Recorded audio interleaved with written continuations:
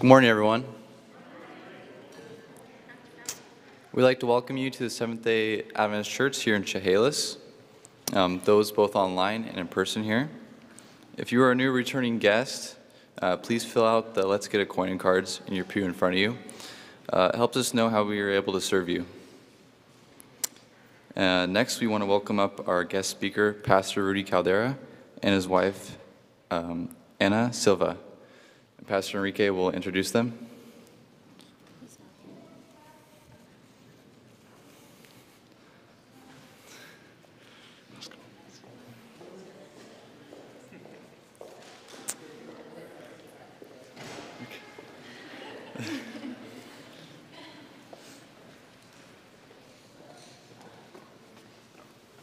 I thought, hell yeah, I have enough time. Let me catch my breath really quick.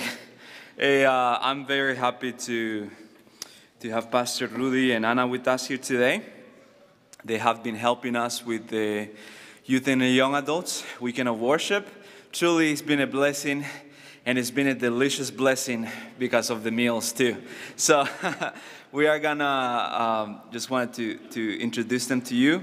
Pastor Rudy, did you mention the? Oh, he is working for the Lake Region Conference in Michigan, and they are pastoring 3 churches right now. And truly excited. We go all the way back to Nicaragua. I'm very excited to what he has to share here today. So we just wanted to welcome you. And just a reminder to our youth and young adults, we've been texting too, but we have a potluck today. There's a delicious meal there for you. And after that, we're going to do the blessing bags. And we're going to have our 4th service around 2. But stay for the food. Again, this is not inviting you, but it's for the youth and young adults. and then for our visitors too. We don't want our visitors to not stay as well. So we have the blessing bags and the worship after. I'm not sure if you wanted to say something. Amen. Thank you for your time.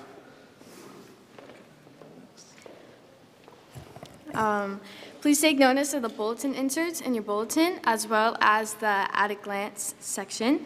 Lewis County Adventist School has several events, including one happening tonight, the Family Fun Night. It is happening at 6:30, and everybody is invited. Now I would like to invite Dan Patton to come up.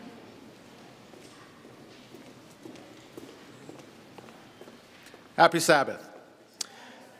In your bulletin, it's not as a handout, but looking at Monday night at 6 o'clock, it says that there is a town hall meeting at Lewis County Adventist School. Since I got here 10 years ago, we've always asked when we're going to 11th and 12th grade, and we are getting very, very close. This is the last step that we need to do. And so this is not the church constituency meeting. This is a meeting that we're inviting all church members and all families that even aren't in our church that send their kids to our school to come and talk about what this looks like to them, what they would like to see. So you're all invited, and then we expect, as we do a constituency meeting before the end of the school year, that we can present, hopefully, a vote to extend to 11th and 12th grade. Thank you so much. Now I would like to invite Pam up.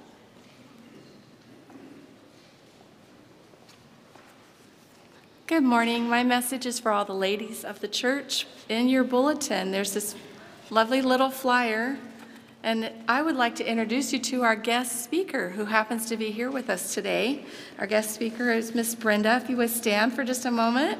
So we're very excited. She's coming to speak with us at this retreat. We're really encouraging you, come away and rest a while. You know, we're all busy women, and it's important to get away, and Miss Brenda has a beautiful music ministry as well, so check her out on YouTube.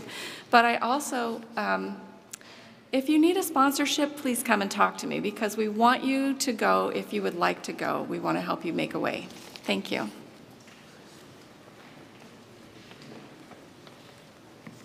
Okay. Please stand for our call to worship and remain standing for our opening hymn. The text I will be reading today is from Matthew 5:14 to 16.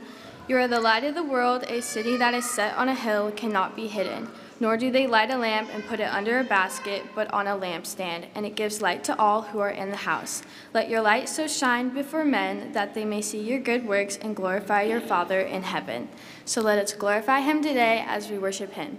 Our hymn number is number 56, To God Be the Glory.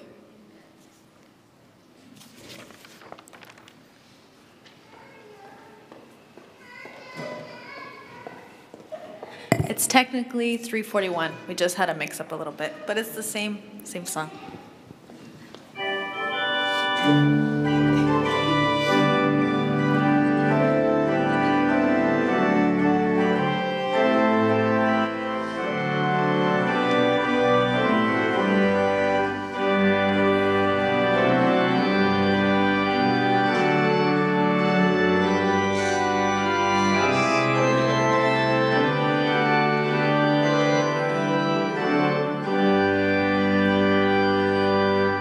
To God be the glory, great things he has done. So loved he the world that he gave us his Son, who yielded his life and atonement for sin, and opened the life gate that all may go in. Praise the Lord, let the earth hear his voice. Praise the Lord, let the people rejoice. Oh, come to the Father through Jesus the Son, and give him the glory, great things he has done. Oh, perfect redemption, the purchase of blood, to every believer, the promise of God. The marvelous offender who truly believes, the moment from Jesus a pardon receives. Praise the Lord, let the earth hear his voice. Praise the Lord, let the people rejoice. So come to the Father, the Son, and give him the glory, great things he has done. Great things he has taught us, great things he has done, and great our rejoicing through Jesus the Son. But purer and higher, that greater will be our wonder and transport when Jesus we see. Praise the Lord, let the earth hear his voice. Praise the Lord, let the people rejoice. Oh, come to the Father through Jesus the Son, and give him the glory, great things he has done. Dear Heavenly Father, we thank you so much for this beautiful Sabbath morning, for bringing us here together. We ask that you please be here throughout our service, touch our minds and our hearts, and please be with our speaker, Rudy Caldera. We thank you so much, and we praise you in your name. Amen.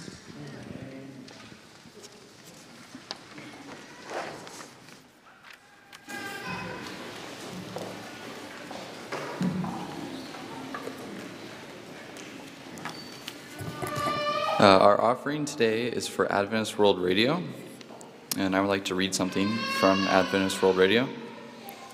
Imagine learning about God through a message in a bottle. This is exactly what happened to a man in the Middle East who discovered a unique advertisement for Adventist World Radio. For the online Bible study series, not only that, but after he and his family started watching, his daughters was shocked to find that she had dreamt some of the very things that she was hearing in these programs. The entire family was baptized after watching these videos. From 1,500 churches across the 38 European countries that have already participated in Christ for Europe, to people making decisions for baptism in Pakistan, the Philippines, Ukraine, and more. Thank you for giving to Adventist World Radio. And for those who would like to prefer to donate online, there's a little QR code that you can scan inside your bulletin. It's on a paper that looks like this. There's also a website that you can go to, adventistgiving.org. The children may go back and get their baskets now. The children's offering is for the school mortgage today. And after the children collect the offering, the deacons will go and collect the tithes and offerings. Thank you.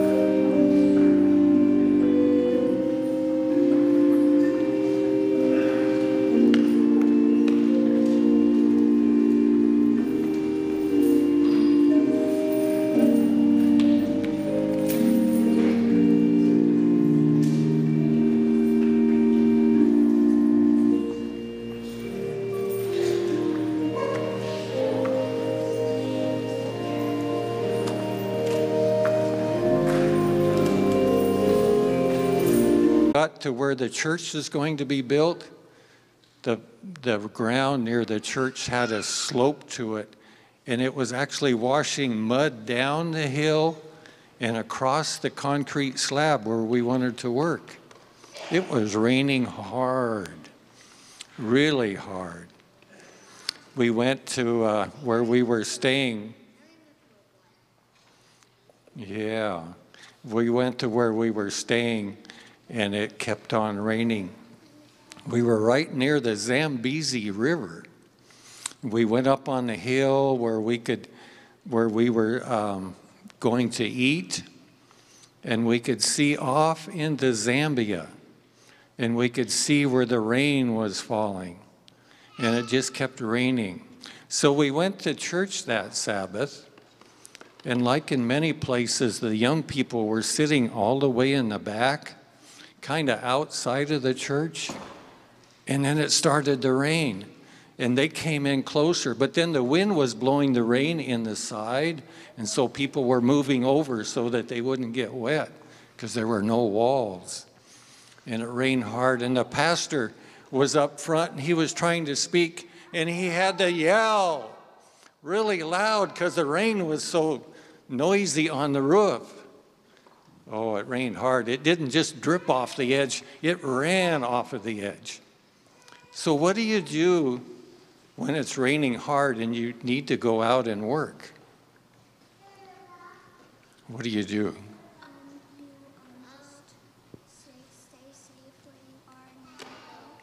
You stay safe where you are and you don't go?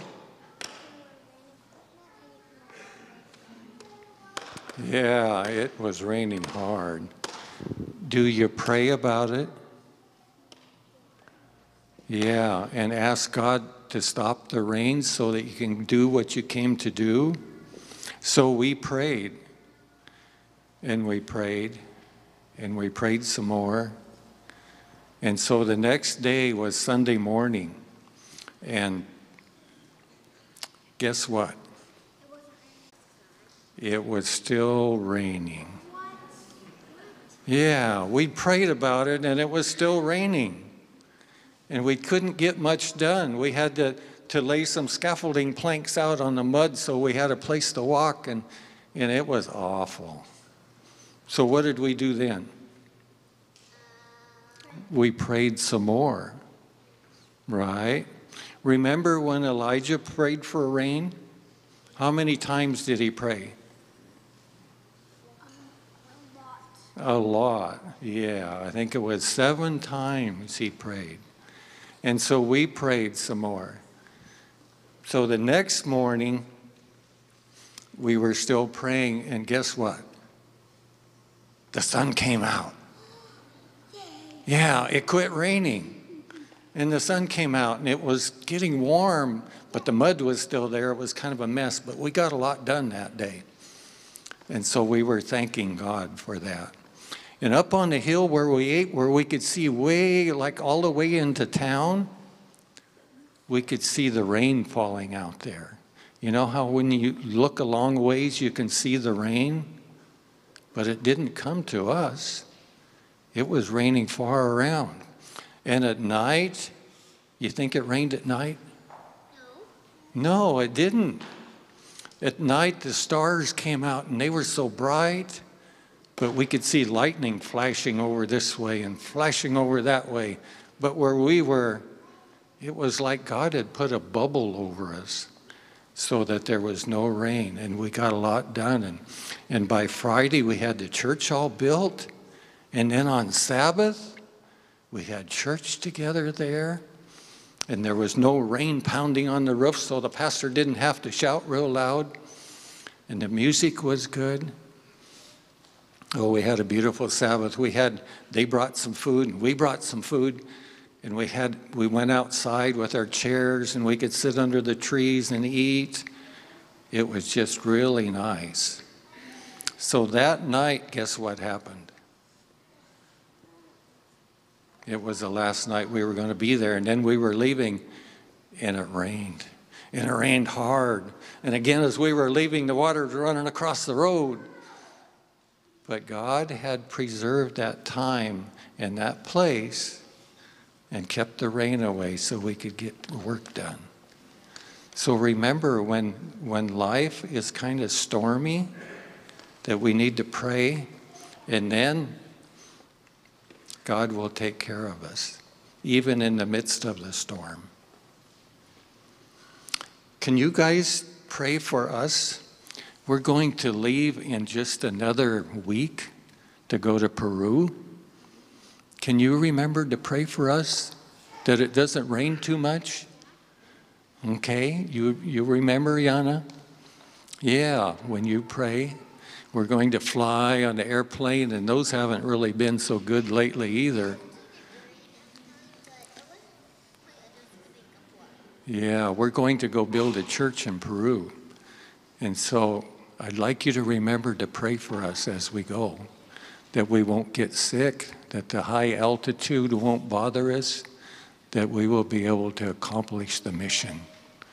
Let's have a little prayer. Father, we thank you that you look after us and take care of us, and that we need to persevere in prayer. Ask that you be near to each one of these kids today. May your spirit be with them, and may they hear your voice speaking to their hearts. In Jesus' name, amen.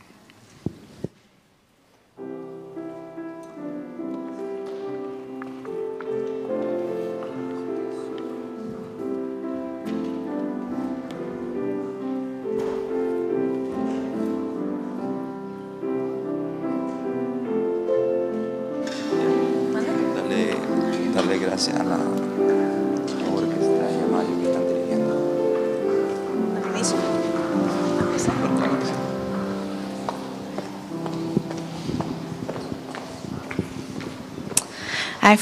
Before we get started with our music service, I just wanted to again thank Mario and the orchestra for always putting together beautiful music. And every time I sing with the orchestra, I always think of Pastor Glenn. So our first song this morning is It Is Well With My Soul.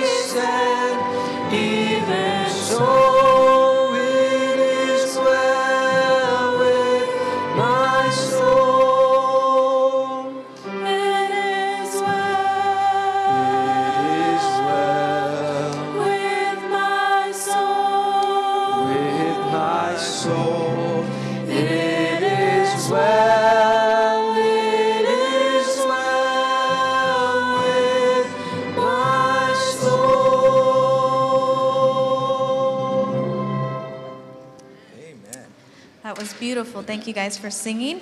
Our next song this morning is When I Survey the Wondrous Cross.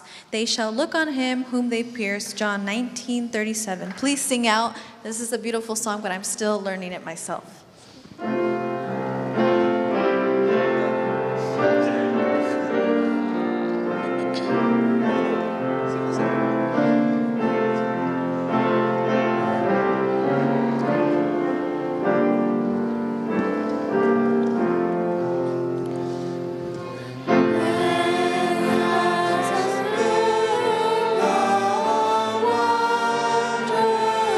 Cross, oh.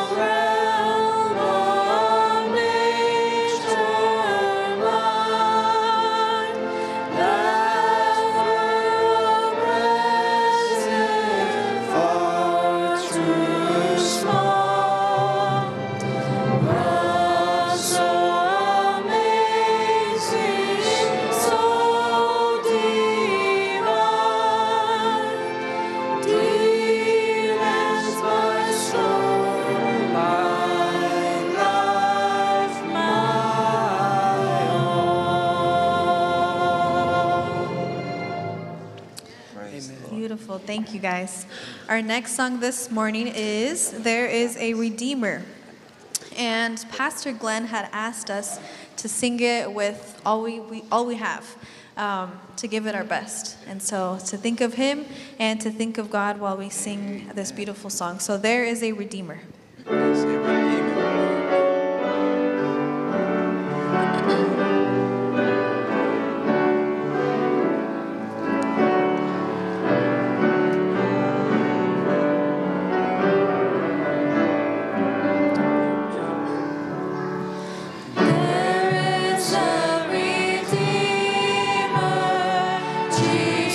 God's own Son, precious Lamb of God, Messiah, Holy One. Thank you, my Father, for giving us your Son and leaving your Spirit till the work on earth is done. Jesus, my Redeemer, name above all names, precious Lamb of God, Messiah, oh, for sinners slain. Thank you, oh my Father, for giving us your Son and leaving your Spirit till the work on earth is done. When I stand in glory, I will see his face. There I'll serve my King forever, leaving your Spirit till the work on earth is done.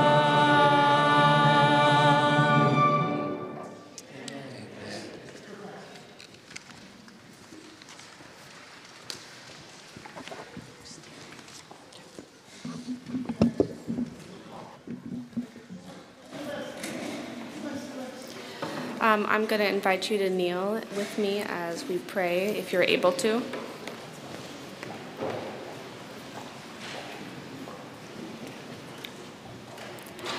Dear Jesus, thank you so much for bringing us all here today so that we may be blessed by Pastor Rudy's message. Please open our hearts and our ears so that we can hear your voice through him today and rejoice in your name. In your name, amen.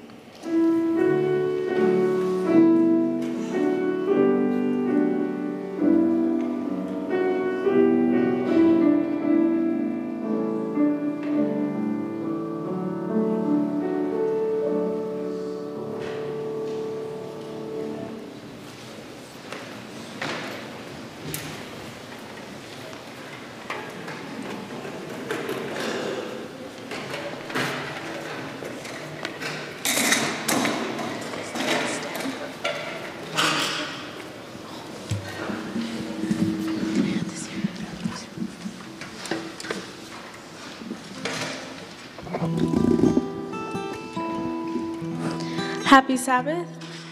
We are going to be singing a hymn or song titled Salt and Light for the honor and glory of God.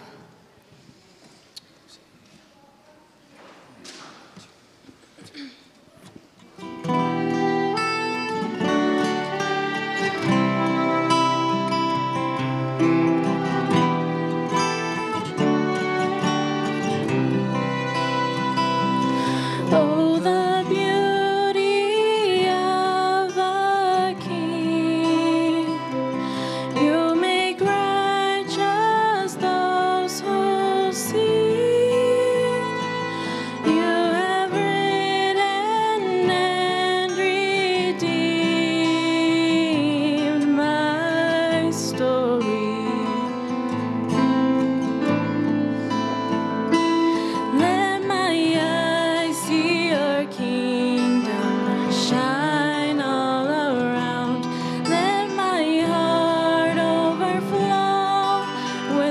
passion for your name. Let my life be a song revealing who you are. For you are salt and light. Oh, the love that set me free. You bring hope to those in need. You have written and redeemed my story.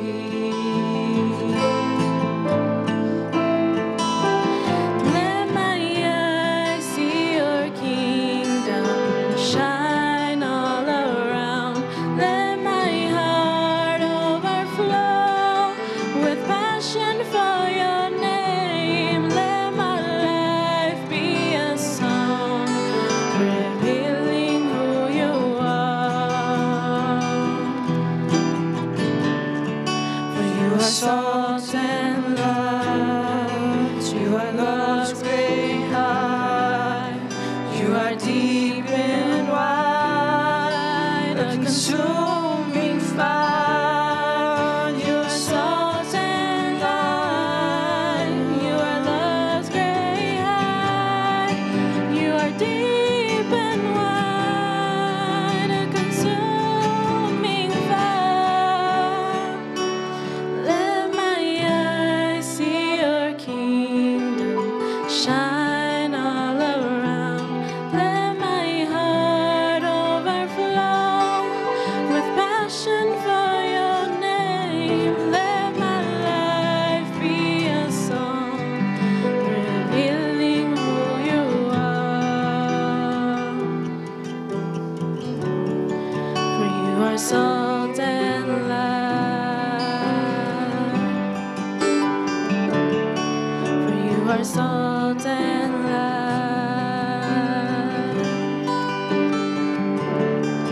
For you are salt and light.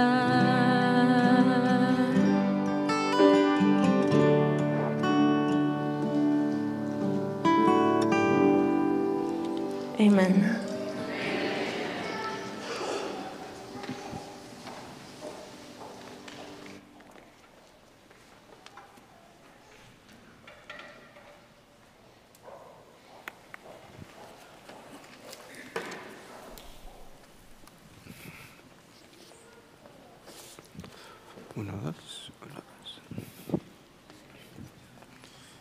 Happy Sabbath, everybody. Happy Sabbath. Oh, I'm excited to be here. I'm so happy. Thank you so much for having us. I want to thank Pastor Parra for having us and Pastor Enrique. As he mentioned, we go way back. From an early age, we knew that we wanted to be pastors. We knew that we were going to be pastors. And it's amazing that now I get to visit his church and preach alongside with him. What a blessing it has been. We've been spending some time with the youth, and now we're spending time with you guys. So it's a blessing. It's a blessing to be all together worshiping God. Let's bow our heads and pray for God to lead us in the message we have for this morning. Let us pray. Dear Heavenly Father, we want to hear your word once again.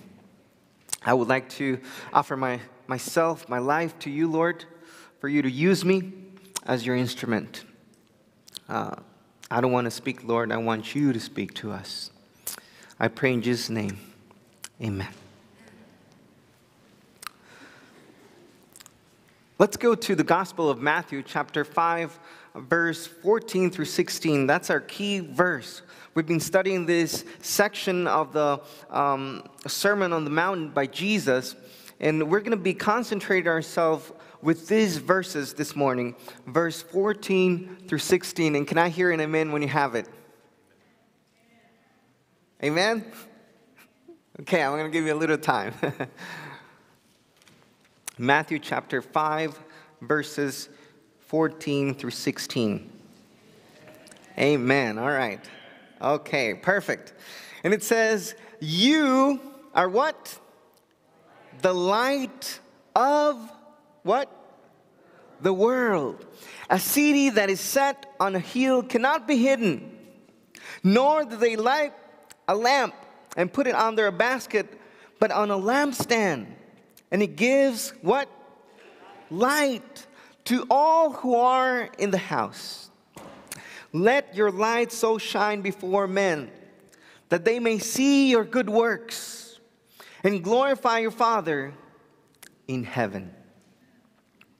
During the last few days, we have embarked on a journey to reclaim, to re-identify ourselves with Jesus Christ. We found our identity in Jesus Christ. And it has been a journey of healing, a journey of challenge, a journey of transformation. And for those who are joining us this morning, welcome. We're happy to have you in this journey back into our originality with Jesus Christ. We have found that when it comes to answering that fundamental question of who am I, there's no better answer.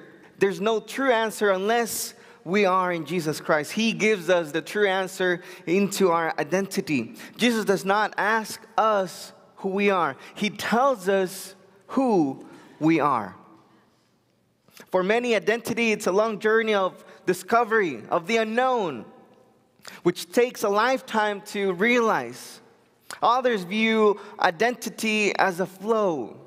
It's directed by our passions and our desires, and always evolving of ourself. That's what some claim.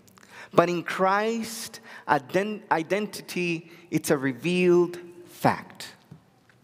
In Christ, identity is a revealed fact. And so we find ourselves with this verse, and Jesus in this section, before he said, you are the salt of the earth, and now he's telling us, you are the light of the world. And we find ourselves with this theological conundrum, this problem. Because in this particular section of the Sermon on the Mountain, Jesus uses the same word that we find in John chapter 1, verse 4, where it reads, in him was life, and the life was the light of men. Jesus had claimed before, I am the light. So many scholars conclude that we share the same nature of God, just because this verse uses the same Greek word, phos, or light. I'm opposed to this conclusion, but what did Jesus meant when he said, you are the light of the world? If we look a little bit further in John chapter 8, verse 12, it says, then Jesus spoke to them again, saying, I am the light of the world. He who follows me shall not walk in darkness, but have the light of life. He who follows me. He who follows me. So, what is success? If I were to ask each one of you, what is success? How can you define success? We can go on, right? Everybody will have a different answer. But I think, in my experience, asking this question to many people around the world, it usually comes up, and according to this world, actually, and they're not wrong, this is the general consensus when it comes to defining what is success. It's going to be related to three key words. Number one, money. People relate success with money or wealth. Something else, power. When we talk about power, someone who has influence, that's a successful man, some people say. Others relate success with fame. Oh, he's very famous. That's a successful man. That's why we should strive to be a successful, a famous, powerful, a wealthy man. That's what many believe it's success. But what is the Christian worldview of success? How do we define as Christians success? What does it mean to be a woman of success? What does it mean to be a man, a Christian man, and a Christian woman of success? I was just 6 years old, and I remember that like it was yesterday. My father called for a family meeting. And so we all gathered. I was the youngest, just 6 years old. My older brothers were about 10 and 12. And so we gathered, we made a little circle, and then I don't remember what he said, but then he asked us, should we go or should we stay? And he first started with my oldest, first with my mom, should we go or should we stay? And she said, well, I don't know. Well, if you think we should go, then we should go. Then he asked my oldest brother, David, what do you think, David? Should we go or should we stay? I don't know, Dad, I really like it here. But if you think that we should go, we should go. And then my middle brother, Emilio, my dad asked him, Emilio, should we go or should we stay? Dad, I want to stay. I really, really like it here. Can we stay, please? And then it was my turn. I looked at my mom and I just followed whatever my mom did and my older brother did. And so I said, Dad, we should go. I didn't realize back then what we were deciding. You see, my dad was a very educated man. When he was in his young youth, he decided to be a doctor. And so he had the opportunity, given a scholarship to go to Russia, back when it was the Soviet Union. And so he was given a scholarship there. He studied medicine, couldn't graduate there, went back to Nicaragua, graduated from med school in Nicaragua. And later on, he was given again the scholarship to do his specialty in surgery. And we were all there in Russia for a couple of years for him to finish his specialty in surgery. And later on, he was given the opportunity to do a second specialty of gastroenterology. He went to Argentina, did that. And later on in life, he was given again the opportunity, a scholarship, to study a dual degree of master's in administration and international community development in Andrews. Very educated. And like I said before, I didn't understand what was happening there, but we were deciding if we were going to stay in the U.S., where my dad would practice, or we were going to go back to our home country, Nicaragua, where God was calling him to establish a sanatorium, a clinic, a community service for people to just receive attention according to our philosophy of health. And so the decision was made. We went back to Nicaragua. We didn't stay in the U.S. Time went by, and I regretted many times saying we should go. You see, there were times in my home where we didn't have something to eat. There was no wealth. Sometimes I had to use the same shoes, and they were already ripped to go to school. And sometimes my dad would leave for a couple of weeks because he was on a missionary trip. I didn't understand what that was. And I regretted that answer, and I said, I wish I would have stayed in the U.S. And we wish I would have said that we should have stayed, because I knew that if we would have stayed, we would have been very wealthy. Years went by, and I was able to actually accompany my father into one of these mission trips. He dedicated a lot of his time going to the indigenous section of our country in the Atlantic zone, where there are Mosquito indigenous people living. And he would go there. There was a clinic, there was a school, and there was a church established there as an independent ministry. And he was the director of this project for many years. And so he took me there, and he taught me how to inject people. He actually allowed me and directed me to actually have a delivery, help a woman have a delivery. And I was able to do the whole process. It was guiding me, and I even cut the whole thing. It was amazing.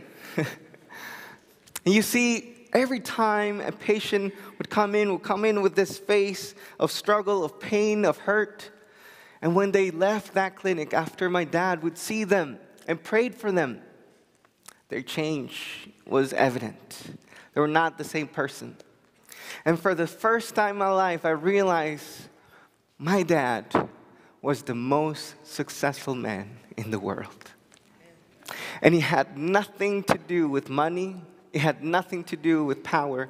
It had nothing to do with fame, because we didn't have none of those. And yet to me, he was the most successful man in the world. A couple of chapters after Jesus' profound Sermon on the Mountain, we found a young man that is also confronted with a similar situation, a similar calling? Are we going to be successful according to this world, or are we going to be successful according to God's kingdom? That was basically the situation that was put before him. Let's go to Matthew chapter 19, and we're going to read this story, 19:16 to 22. Matthew chapter 19, verse 16 through 22. Can I hear an amen when you have it? Amen. All right. It reads, "Now behold, one came and said to him, 'Good teacher, what good thing shall I do that I may have eternal life?' So he said to him, 'Why do you call me good? No one is good but one, that is God. But if you want to enter into life, keep the commandments.'" The goal. This young man had the right goal. He came before Jesus with the right question, with the right intention. He wanted to know how he could have eternal life. That's a wonderful goal. That's a wonderful objective that he had. And he came before Jesus looking for the answer, and Jesus answered him, "Do my will. Do God's will." The story continues, verse 21. Jesus said to him, "If you want to be perfect," because he already said, he answered, "Well, I've done that my whole life. I kept the 10 Commandments." Jesus answers in verse 21. Jesus said, "If you want to be perfect, go sell what you have and give to the poor, and you will have treasure in heaven, and come, follow me." Verse 22. But when the young man heard that saying, he went away sorrowful, for he had great possessions. This young man had the right goal. He came to the right place. He asked the right question. He had the right vision. He desired an identity with God. He desired to have eternity, to have that connection with God. That was perfect. But there was a problem, you see.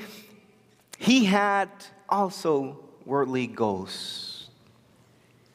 He also wanted to keep that earthly identity. He wanted to be known as a rich man. He wanted to be known as famous. He wanted that fame. He wanted that popularity. He wanted that influence. And he knew that if he would have lost his money, probably all of that would have gone apart.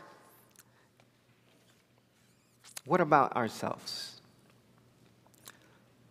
Perhaps we have the same problem.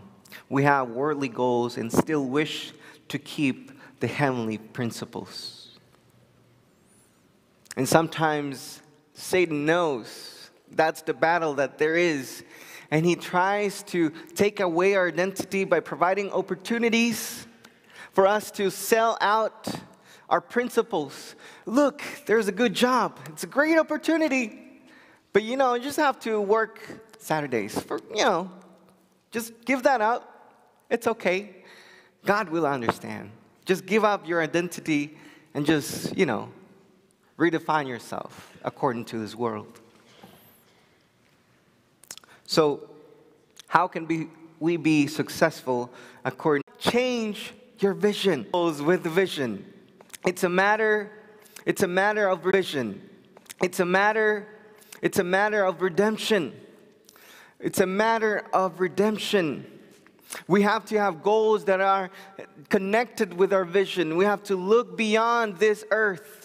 Those goals are the ones that we should be taking a whole time, a whole effort, a whole whatever we have. That's what we put our effort into, to reach those goals that are aligned with our vision of heaven and eternity with Christ. Number 3, surrender your will. Tell a person sitting next to you, surrender your will. Surrender your will. It's no longer a matter of what I want, what I desire. It's a matter of what God wants and what He desires for my life. Once we fulfill these 3 things, we are successful according to God's kingdom. So number 1, change your vision. Number 2, align your goals with the vision. Number 3, surrender your will. Perfect.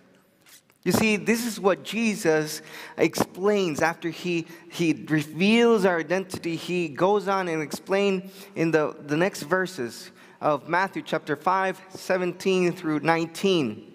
It's all about doing the will of God. That's where true success for a Christian is. It reads 17, and you can read it with me. Do you have it? Matthew chapter 5, verse 17 through 19. Can I hear an amen? Amen. It says, "Do not think that I come to destroy the law or the prophets. I did not come to destroy, but to" what? "Fulfill. For assuredly I say to you, till heaven and earth pass away, one jot or one little will by no means pass from the law till all is fulfilled. Whoever therefore breaks one of the least of these commandments and teaches men so shall be called least in the kingdom of heaven. But whoever goes and teaches them, he shall be called great in the kingdom of God." True success of a Christian is to do God's will. To be the light of this world is to do the will of God. To be made into the image and likeness of God means to fulfill His will. What is the will of God for my life, Pastor? That's great, but what is it for me in my circumstance? What should I do? What is God telling me to do? There's many perspectives about the will of God. Many view the will of God as a lottery ticket. You know, you got to be the lucky one to have it. It doesn't come to everybody. It's just lucky few, you know. Just few men throughout history, God reveals Himself and tells them what to do and where to go. So you got to be very lucky for God to reveal you that. Lottery ticket perspective. Others view it as a dot game. You know, this game where you have to follow all the little steps and all the little clues in order for you to find. And if you see a bird, that means something. And if you somebody tells you or somebody is dressed a certain way, or the first person who smiles at you, it means something. So you can't miss the clues, because if you miss the clues, you miss the will of God for your life. A dot game. A game of clues. Trying to figure out what God is trying to tell me. If you really want to know what is the will of God for your life, you have to go to the only reliable source of the will of God. And it's right here. This is the only reliable source. Not the pastor, not the elder. I'm sorry, I'm not from this church, so I can't speak against it. I'm leaving tomorrow. I'm sorry to break it to you. It's not me. It's not me. It's the Bible. It's the Word of God, the living Word of God, the one who's going to reveal to you directly, personally, where to go, what to do. Through this, we have been corrupted and degenerated by ages of sin. Nevertheless, God has not lost hope in our salvation. He wants us to reclaim our originality and be according to His image and likeness by fulfilling His will in our life. If we are capable of understanding these words of Jesus, we would have experienced the factory reset of our Creator. I would like to conclude with a story. You see, it's one thing to see what a man of success is and to acknowledge it, and totally different thing is to actually apply it into your life. And so it happened to me. I was in Cuba. I was doing my seminar study, and then I was invited to come to New York to do canvassing work. Any canvassers here? Can I see some hands? Oh, there, I see one there. Wonderful ministry, amazing ministry. And so I was invited there, and I remember I was, in the plane, and I was looking down at that beautiful city of New York. I looked down, and if you could see my face then, I had the dollar signs in my eyes. I said, oh man, I'm going to make it here. I'm going to sell so many books. I'm going to be rich by the time I'm done. I'm going to be, I'm going to have extra money. I'm going to pay my school and I have extra money. Oh, I'm going to be so rich. I'm going to make so much money. That's what came to my mind. That was my perspective of success. And so that first day came, I had no training, but still, I had that desire to be successful, to find that hidden treasure of money that was waiting just for me. And so I was assigned to Manhattan, out of all places. And I remember I carried as many books as I could, because that day I was going to sell so many books. And so I carried my bag, took the train, went to Manhattan, and I was just overwhelmed by all the big buildings. And I tried to enter some of those buildings, but the security wouldn't let me. So naive. I tried other buildings, they wouldn't let me. So I started doing it, trying to sell books in the street. Everybody was too busy. Too busy. And so another idea came. I'm going to do it, in the train station. I'm going to get in the train and try to sell some books, make that money. Didn't work. Didn't work. Some people would give me $1. I went by with that. I could buy some snacks, and I went by. And a day came and went, and there was a week. I was just living out of little tips, little offerings that they would give me. No books sold. And I should have read The Cole Porter, the book by Ellen G. White, from the beginning. I didn't. Until I was doing the job, that's when I started reading it. And in there, she gives us the vision of what truly is the Cole Porting ministry. And it is a beautiful and amazing ministry. And he gives us this perspective of how we are agents who are sowing the seeds of people. And that we shouldn't take away any opportunity that we have to share the gospel and use the literature that we have to share that. And in there, she says, and we shouldn't sell a book without praying for that person. She encourages us to pray. And I took that to heart and said, okay, so I'm going to sell books, but also I'm going to fulfill this other part I haven't been doing. I'm going to pray for people. And so this time I shifted my strategy and I went to Walmart, I went to Costco and all these things, all these places. And while people were coming out, I would approach them. I'll do my 1-minute presentation, try to go as fast as I could. Oh, no, thank you. Can I pray for you? And to my surprise, they said, yes, you can pray for me. And in the parking lot, I would pray for people. It was amazing. I felt how God was using me. And it did it once and twice, and it did again. No book sold, but a lot of prayers. One day I looked, and there was a beautiful Mercedes-Benz car. And I thought, man, again, my perspective, wrong perspective. There's money right there. I'm going to go sell some books. Did my presentation. It was a young man. He said, no, thank you. But I remember the mission. Can I pray for you? He was surprised. He said, yes, of course. I prayed for him. And he said, now I want to pray for you. Nobody had ever offered that.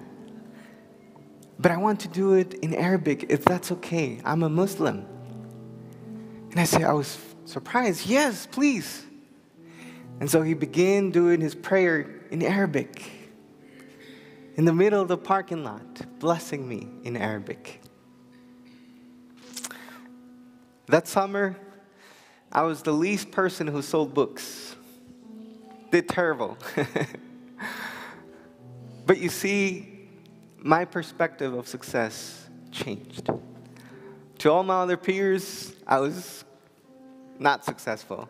But in my heart, I knew that according to God, I was the most successful. Because you see, I prayed for so many people, heard so many stories, had so many amazing experiences. I knew God had used me that summer. I had no money. I had no power. I had no fame, but I was successful. Till this day, I have no money. I have no power. I'm not famous, but I am successful. According to God, according to His kingdom. It's a life of commitment. It's the desire to do God's will.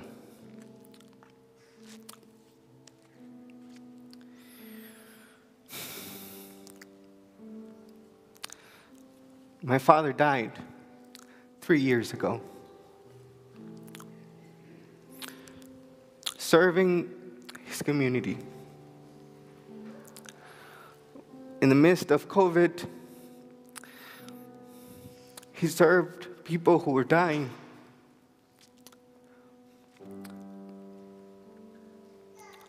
And he contracted COVID. We told him, Dad, don't do that. Come on, you got to take care of yourself. But he knew that God was calling him to serve others, to serve his community, to serve his purpose, to obey God. And so he saved as many people as he could, despite the fact that he knew he was at risk of losing his own.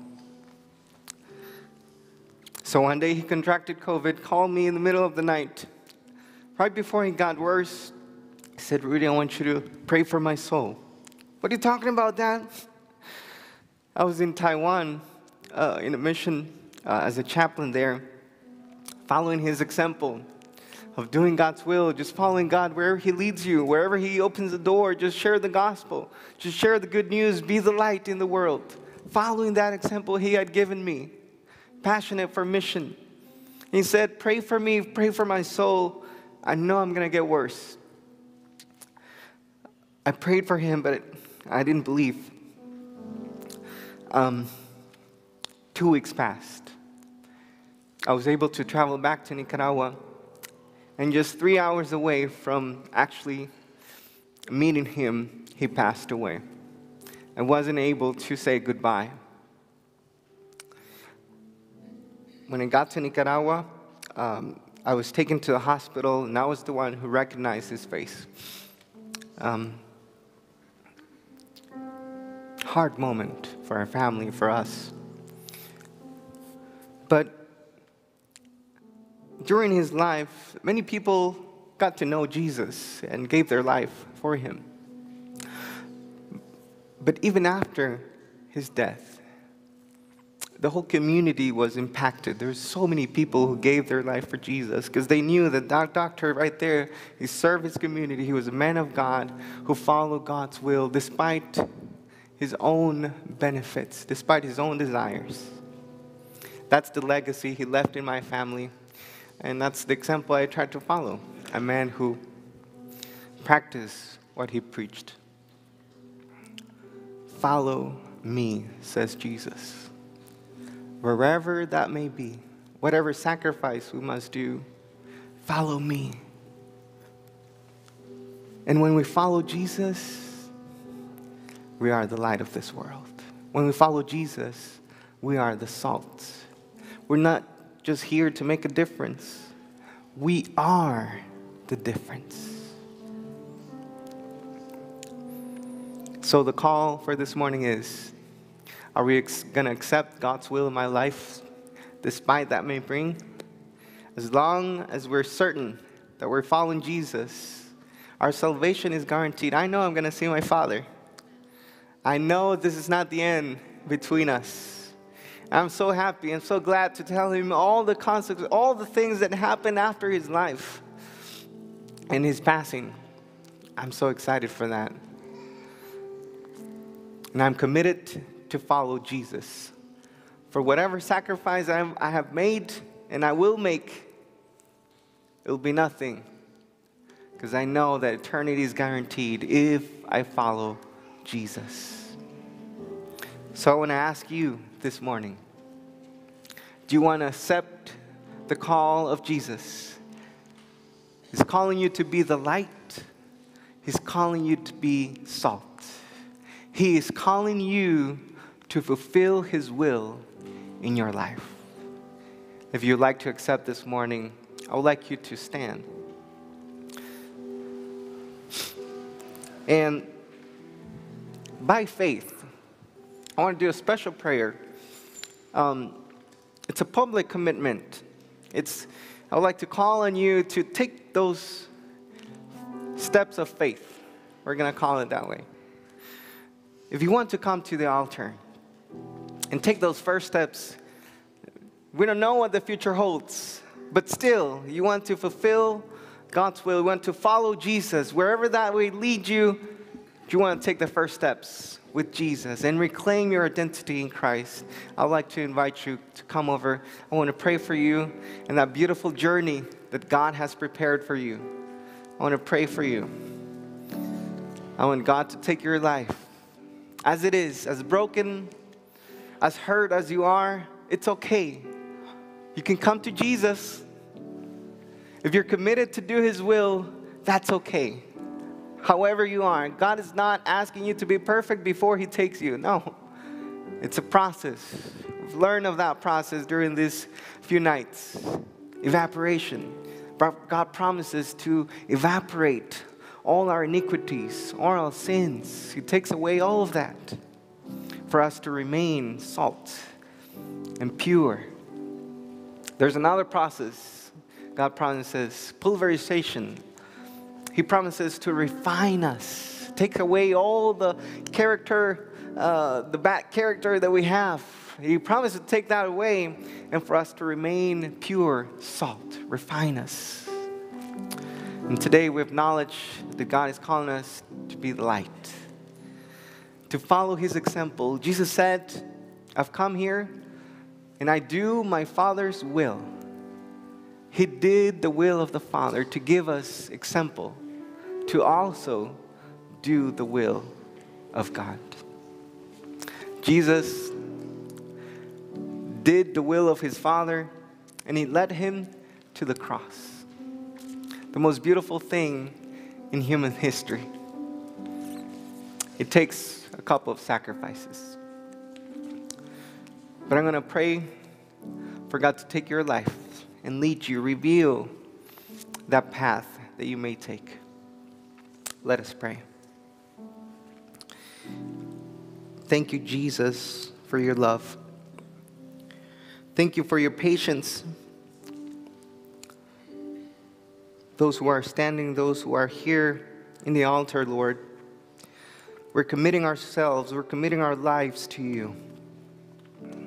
Some of us are afraid, some of us are scared. We don't know what the future holds. All we know is that this morning, we want to give our hearts to you. Whatever we have, whatever we are, we give it to you. For you to take it, Lord, for you to evaporate all our sins, erase them, for you to refine our lives, and for you to lead us. Lead us. We want to follow you. We want to do your will in our lives.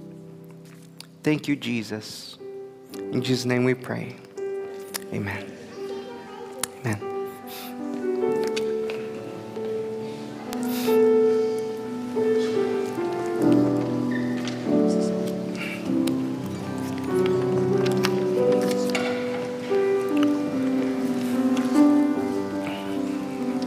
Testing. Gracias. Let us sing together. This has been the theme song, Who You Say I Am, and thank you, Pastor, for sharing. I invite you to stand with us as we say, Who You Say I Am. I'll come down. Come on. Ahorita.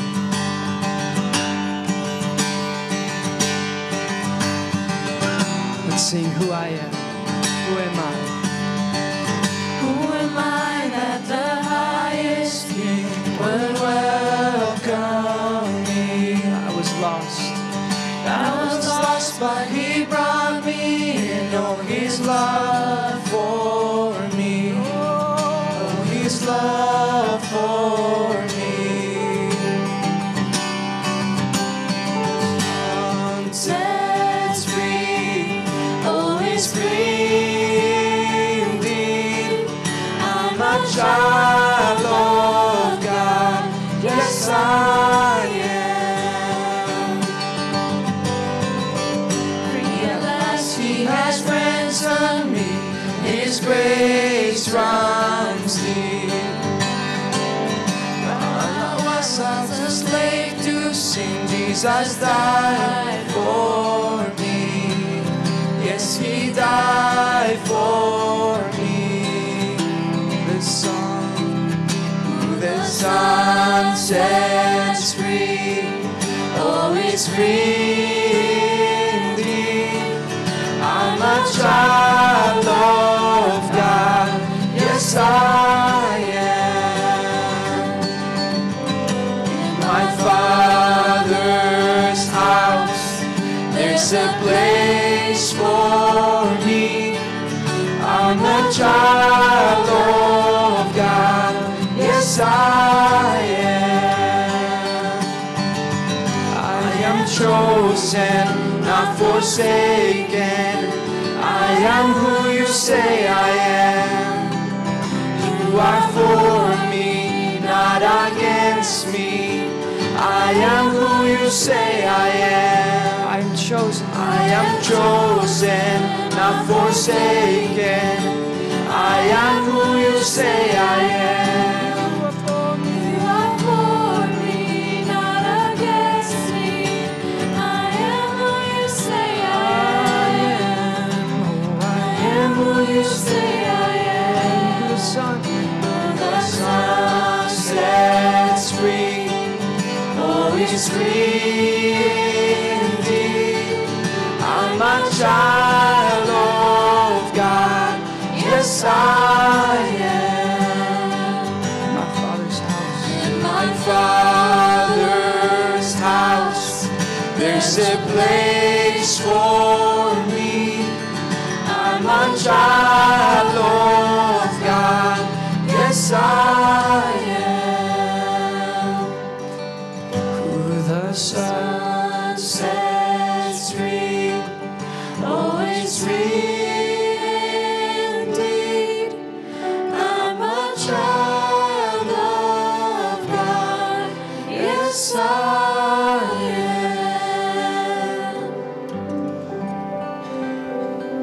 am. Father, we thank you so much again for being with us. We don't want to leave this place without you. So go before us.